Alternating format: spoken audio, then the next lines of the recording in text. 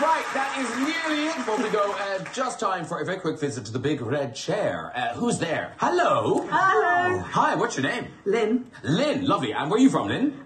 Sorry. Surrey. And what do you do in Surrey, Lynn? I do admin for a broken company. Admin for a broken company. All right, lovely. And off you go with the story, Lynn. Big Prince fan, and in 2007, when he did his 21 nights, my husband and I went quite a few times. This one night, we got front row seats. It's fantastic. So I thought, go out, buy myself a brand new dress, got a brand new black tight dress, put it on to go to the concert, realised that I needed to go commando. So went off to the concert, sat in the front row. The security came round just as the show was starting and said, would I like to go up on stage when he invites his guests up on stage to dance with him? Well, obviously, of course I would. So...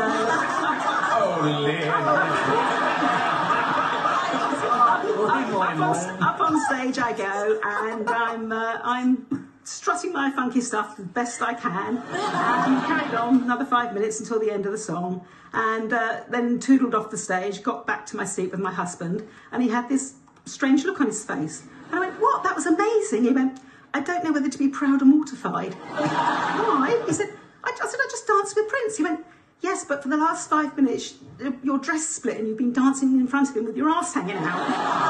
Oh, you can walk, Lynn. You're sweet. I mean, I think we're all relieved it was her arse. Yeah, I know. You were just thinking, those big screens at the O2. Poor Lynn. That really is all we've got time for. If you'd like